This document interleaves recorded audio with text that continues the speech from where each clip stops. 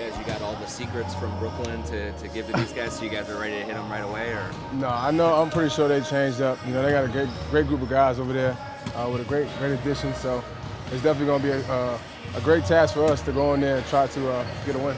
As you guys come out of this preseason with all the new faces and the changes that have been here, how ready do you feel to hit the ground running? Yeah, we're excited. We're excited more than anything to showcase what we've been working on, showcase our pace, to be able to communicate with each other on the court. I mean, it's a different feel when you're out there in the game, and we're excited to be able to do that on Wednesday.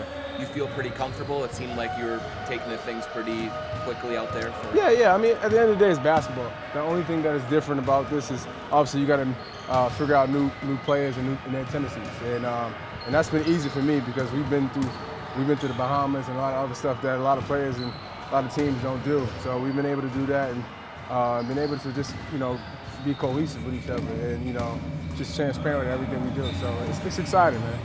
Last year you were part of the team that proved to be better than everybody thought it would be. Do you think this team's in a position to maybe do the same?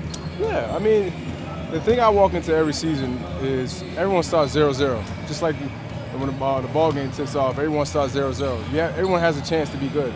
Granted, there are some great teams out there, but if you give your 110% effort every day, great things could come out of it. Sometimes the best team doesn't win that day, and it's our job to go out there and just prove everybody every single day, every single night out, that we got something to prove.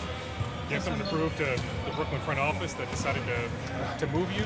No, I'm never about that. I just want to win, at the end of the day. They got a great group of guys over there, like I said, and so do we. So we're just coming out here together and trying to figure out each other and trying to get a win on Wednesday.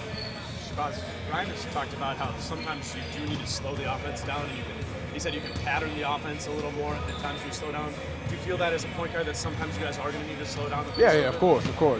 We're so fast-paced that sometimes you don't understand that we just had 3 bad shots, 2 turnovers. So sometimes you have to slow it down and throw it into your big guy, or get one of your best players the ball.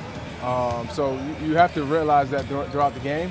And Coach has been doing a great job. Jeff's team's been doing a great job with that as well. So it's something that we continue to work on, each and every day. Is that oftentimes going to be on you and Jeff to be like, all right, this doesn't look good, we got to stop? Yeah, for sure, 100%. But Coach does a great job to let us know as well. But 100% it's on me and Jeff to figure that out, figure those times out. And when we do, we got to figure out who we got to give the ball to in that particular moment. What do you like what you've seen from Jared in his point guard situations where he's Jared Culver?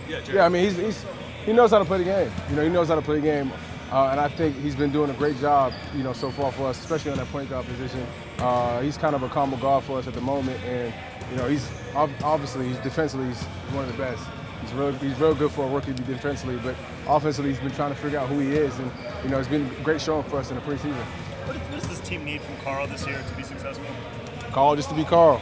That's it, man. I think he's been doing a great job for us in the preseason, especially in practice. So, we rely on him heavy, especially throwing it to the big man to make great decisions, and he's been doing that as well too. So we just need him to be him, and then everybody else around him has to, bring up their game. So it's not necessarily just Carl; it's everybody as a unit, and we got to figure that out to help him out. Does Carl have to do?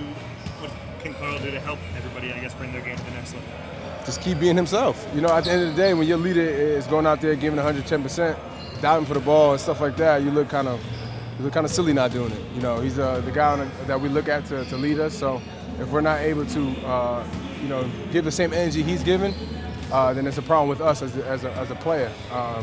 Because he's our star player. We have to go out there and do as much as he's doing.